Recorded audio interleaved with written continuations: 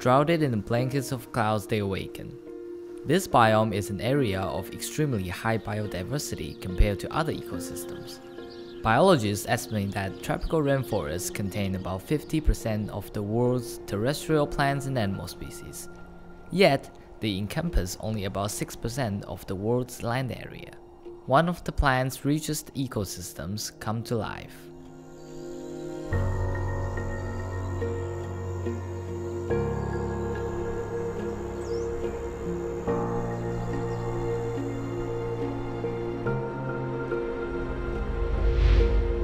Tropical rainforests are primarily located between the Tropic of Cancer and the Tropic of Capricorn.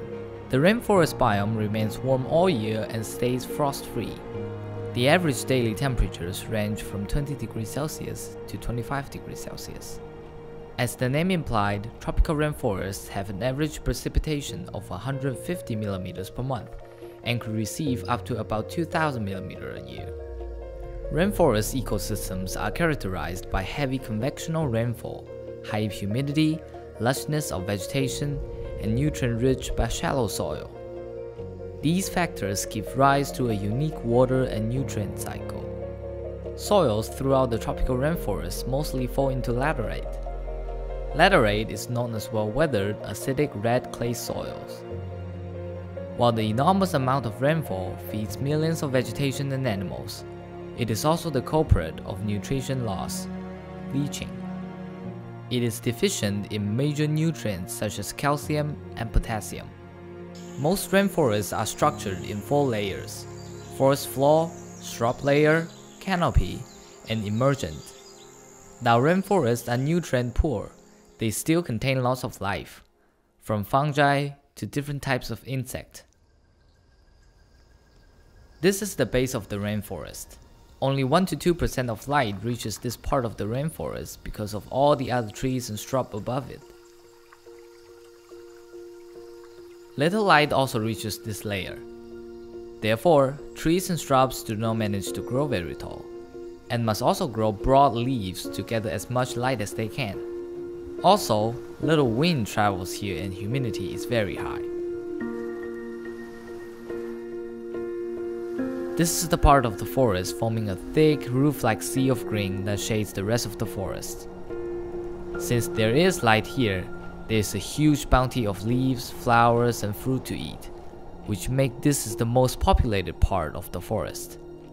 Everything from monkeys to snakes and some frogs like the red-eyed tree frog and fruit-eating birds such as colorful toucan live here.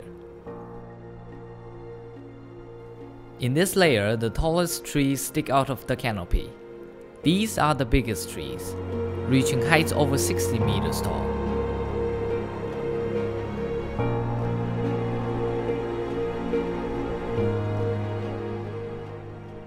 One of the largest contributors to the region's economy is the export of timber. Trees are a treasure for the Peruvian jungle. Mahogany, teak, chestnut, walnut, rosewood, and ebony are valued for their beauty and hardness. Agriculture represents an important part of the economy of the region too. Products including bananas, soybeans, cacao, coffee, and maize are produced in land that has been cleared, and most of it is produced for exportation. However, more than half of Earth's rainforests have already been lost due to the human demands for wood and arable land. Rainforests that once grew over 14% of the land on Earth now cover only about 6%. And if current deforestation rates continue, these critical habitats could disappear from the planet completely within the next 100 years. Every minute, thousands of forest trees are cut down for use in buildings, constructions, furniture, flooring, and roofing works. The average damage resultant of logging interests account to 10 to 15%.